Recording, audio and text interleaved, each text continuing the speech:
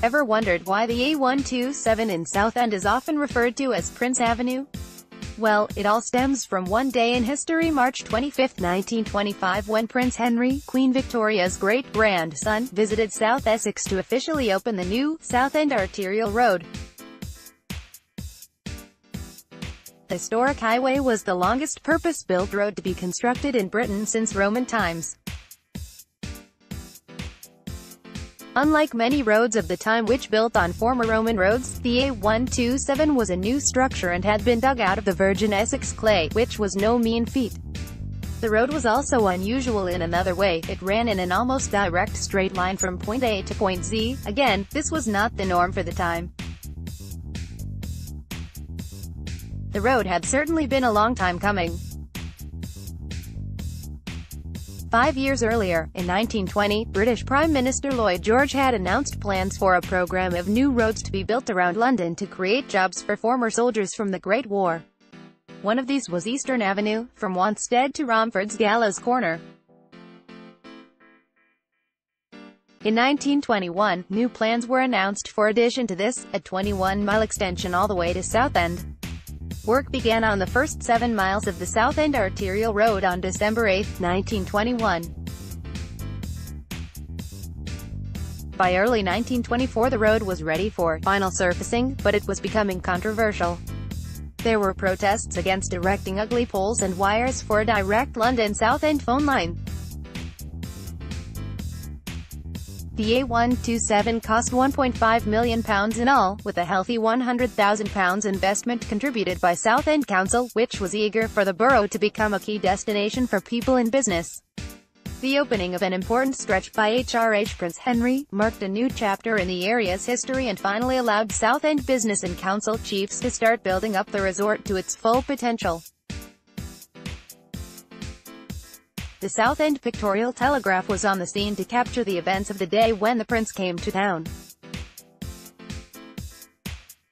Newspaper reporters described how the dapper prince made an excellent impression on the throngs of crowds who amassed at Raleigh Weir to see him cut the ribbon to declare the road open. The speech of the prince was the right sort of deliverance for the occasion, sufficiently informatory without seeking to be learned and with a few asides that ornament after meal oratory. Read the front page Southend Pictorial and Telegraph article.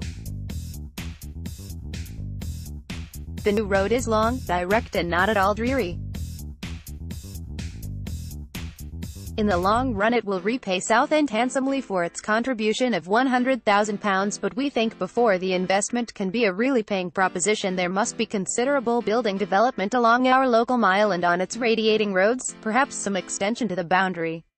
The newspaper report gushed at how well the proceedings had gone and that the prince's visit had gone without a hitch. The mayor of Southend is to be congratulated for the general success of the effort and should be heartily thanked for his liberality, added the report. But not everyone was happy with the new road. One West Ham MP criticized the priority that built a holiday highway to Southend on the mud, instead of improving road access to East London docks. Whether it came at the expense of other areas, the new local road certainly did fulfill its role of enabling more day trippers and charabanc outings to visit Southend from London. Today a heritage plaque graces the wall of the Weir public house, the Harvester, after being placed there by Raleigh Town Council to mark the prince's visit. The plaque reads, "The first road in this country built specifically for motorized vehicles, the London Southend Arterial Road, was originally a single carriageway, largely built by hand." The Weir section was opened on the 25th of March 1925 by Prince Henry of Gloucester, watched by over 1,000 local residents. Although the road was initially lauded, by as early as 1927 no less than £200,000 had to be spent on repairs, as road sections sank into the Essex mud. By the summer of 1935, the single-lane Southend Arterial Road was so congested that motorists avoided it. Some things never change.